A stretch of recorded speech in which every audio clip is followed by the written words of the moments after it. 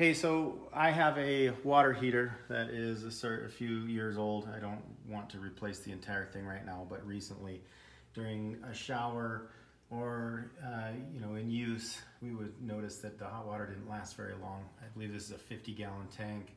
And what was happening is the cold water intake right here was putting cold water directly into the top of the tank instead of like it's supposed to down into the bottom of the tank. So as you get cold water into the top of the tank, the hot water also comes out of the top of the tank. So the two were mixing and we'd have a lukewarm water in a matter of minutes. So here's what happened. The part that is the cold water intake should have a tube attached to it, a down tube that goes all the way down to the bottom of the water heater so that it feeds the cold water down to the bottom of the water heater. That broke off. And unfortunately, I don't think I can, I'm sure I can't get it back out of the tank at this time. But what I'm going to do is I've flushed the water tank a few times. I'm now actually doing descaling it using 3 gallons of vinegar sitting in the tank for at least 6 hours. And then I'm going to rinse and flush it out and get everything flushed out as best I can. But what I found was Home Depot and Lowe's and even Ace Hardware did not have anything that I needed to replace the down tube and this little inlet. And so I bought a new inlet for $5 at Home Depot. And then I bought a piece of PEX tubing that actually happens to fit right on the inlet, right in there quite well. And then what I'm going to try and do is heat up this PEX tube and flare it on the top. And then I'm going to put the whole thing back in there, and hopefully that assembly works, so at least gets me by for a little bit. So what I'm going to do now is just heat. I got a little pipe flare. This is actually not meant for this type of pipe, didn't necessarily, but I'm going to heat up the end of this. And once I have it heated up, I'm going to take the flare tool itself, this tool right here, and this tool right here is going to actually clip on to this assembly, and then when I screw that tool in there, you can see that it'll make a flare. So we'll do that, and then I'll show you the assembly. So what I did is I heated up that little piece of PEX tubing sticking out of the top.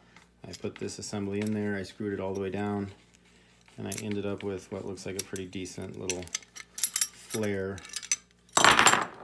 And so now I'm going to try and see how this fits on my inlet. So this is what this looks like. This inlet now has the flare on there. What I'm going to do is, this pipe is too long, so I'm going to cut it so that it goes about 3/4 of the way down the tank, and that's where I want my cold water to be coming into that tank, mixing with the hot water, so I get hot water that lasts a lot longer. All right, so let me show you this. The plumber's tape, they like to put it on there clockwise. And you skip the first thread or two with the plumber's tape as you're putting it on, just so you get a nice, you don't get it cross-threaded. Then just wrap it around a couple, 3.5 times maybe. So you get a nice bit of PVC coming into the to seal it for water. So I'm going to go around again on this one on the bottom half a couple of times, and then we'll go ahead and put it in. Actually, before I put it in, I'm going to trim this, so I'll show you what that looks like. I've got a tool for this. You can use whatever you want. I'm just going to measure it up against the side of the water heater. About that deep. I want water to be coming in, right around in here. So I don't have the existing tube, so I don't know how deep that goes, but I'm gonna just stop this one about right here. And this little tool is pretty handy. It's a little cutter tool. You gotta open it all the way. Let me remeasure that one more time. Just kind of put my hand where it goes. I'm gonna go right about to there. I'm gonna trim that.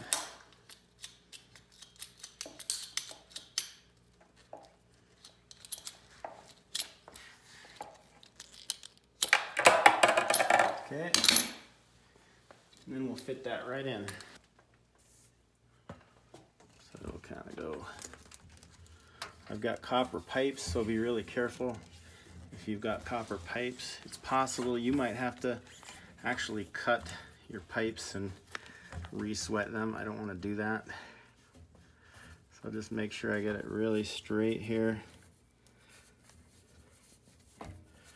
Kind of test it, make sure I get it seated right. And then once I get it in there, I'm gonna finish the rest of the assembly. So I'll show you that. So I just wanted to show this really quick. I'm being really careful not to damage the threads. And I'm holding everything out of the way. Do not over tighten. You definitely don't want to over tighten this.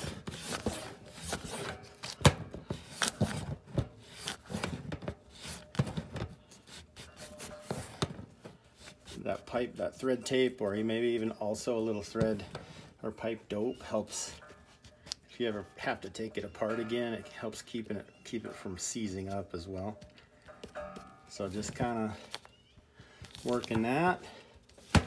And I have one more little piece to put on there, and I can connect this again and we'll give it a try. This is just an adapter piece I've got to put on there. And that goes right in. Again, I just used that thread tape. And let's see. Screw that on, keep this out of the way. Trying hard to preserve the threads.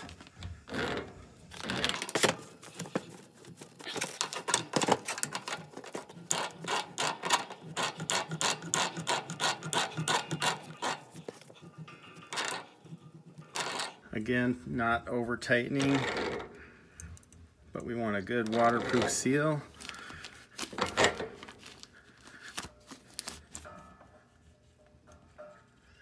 Once I see that it's turning that bottom nipple, I know I'm the same tightness. And we got to get this piece lined up and connected.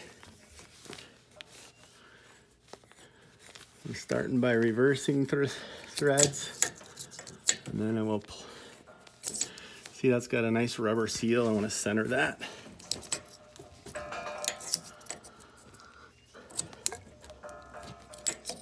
There we go. And then this type of connection, if you have this type of connection, you don't have to be much more than hand tight. So we got it on there. Everything appears to be watertight. I'm not seeing any drips. I'm seeing that it is, when I run the water out of the bottom, you can see I have a hose hooked up to the bottom there. When I run the water out of the bottom, it is still hot, but it is not scalding hot, which tells me the cold water is getting down to the very bottom where it should be. Yeah, so I think this is it. So what I'm going to do is drain the tank one more time, just because I am in the process of flushing it out, and then I'm going to fill it up. Thanks for joining me, and if you're doing a project like this, good luck. Bye-bye.